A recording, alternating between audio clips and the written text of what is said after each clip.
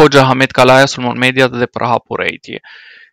Një ngjarje e rëndësishme ka tërënditur opinionin publik shqiptar pas arrestimit të një mjeku kirurg për shfrytëzim seksual të një vajze 16 vjeçare. Megjithatë, reagimi i Hoxhës Ahmed Kalaja, përfaqësues i njohur i xhamisë së rrugës së Kavajës, është me të vërtetë i papranueshëm dhe ka shkaktuar shqetësim në shoqëri. Në vend që të adresojë çështje me bindje dhe qetësi, Hoxha Kalaja ka përdorur një gjuhë të rëndë dhe të urrejtshme kundër mediave, duke akuzuar ata për llu mediatike dhe sugjeruar se kanë marrë urdhër nga lart. Kjo lloj sjelljeje është e papranueshme nga një përfaqësues i fesë dhe thekson nevojën për një diskutim më të thellë mbi rolin dhe përgjegjësinë e liderëve fetar në shoqërinë tonë. Hoxha Kalaja duket se është më shumë i përqendruar në sulmin ndaj mediave sesa një reagimi të ndershëm dhe të përgjegjshëm ndaj akuzave të rënda të bëra ndaj mjekut të përfshirë. Kjo sjellje shpërthen në një fushat të panevojshme të urrejtjes dhe diskriminimit. Në një kohë kur duhet të kemi bashkëpunim dhe solidaritet për të ndihmuar viktimat dhe për të luftuar kundër çdo lloji abuzimi, ky polarizim i shkaktuar nga Hoxha Kalaja nuk ka vend në shoqërinë tonë. Kjo sjellje pa shpirt e bën më të vështirë dialogun dhe bashkëpunimin mes institucioneve fetare dhe mediave, duke ndikuar negativisht në imazhin e fesë islame në vend. Hoxha Kalaja duhet të kuptojë rëndësinë e një komunikimi të përgjegjshëm dhe të matur, duke u larguar nga gjuha e urrejtjes dhe duke fokusuar më shumë në mbrojtjen e viktimave dhe luftën kundër abuzimeve.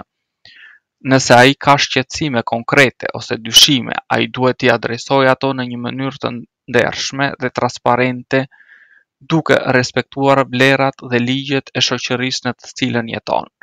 Kalimi nga një besimtar i devotshëm në një akt kriminal, si abuzimi i një vajze 16 vjeçare, është një veprim i tmerrshëm dhe i papranueshëm në çdo kontekst shoqëror.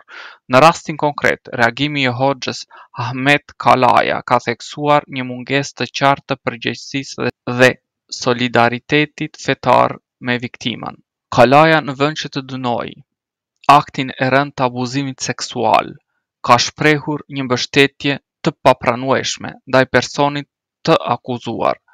Kjo sjellje nuk është vetëm e dëmshme për imazhin e fesë islame, por gjithashtu e dëmton besimin e njerëzve në drejtësi dhe mbrojtjen e fëmijëve. Është koha që shoqëria dhe autoritetet fetare të ndërmarrin hapa të menjëhershëm për të adresuar këtë situatë shqetësuese.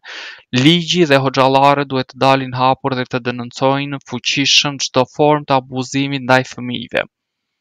Ndërkohë, ata që në mënyrë të hapur mbështesin abuzuesin duhet të përballojnë përgjegjësinë e tyre morale dhe të ndalojnë të përhapin mesazhe të rreme apo të dëmshme në emër të fesë. Fëmijët shqiptar duhet të gëzojnë të drejtën e plotë për mbrojtje dhe siguri. Është detyrë e shoqërisë dhe institucioneve të ndërhyjnë për të siguruar ata nga çdo formë abuzimi dhe për të ndëshkuar ata që i shkelin të drejtat e tyre themelore. Për të rritur vetëdijen dhe ndryshuar sjellje negative në shoqëri, është e nevojshme të kemi një dialog të hapur dhe të sinqertë mbi çështjet e rëndësishme sociale. Në këtë rast, dialogu duhet fokusohet në mbrojtjen e fëmijëve dhe në ndëshkimin e atyre që shfrytëzojnë pafajësinë e tyre.